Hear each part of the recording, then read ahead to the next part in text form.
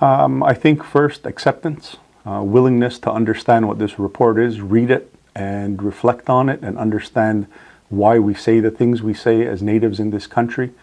and why we do some of the things that we do based on our lack of trust, sometimes being called not only racist but activists and even terrorists in some Canadian reports,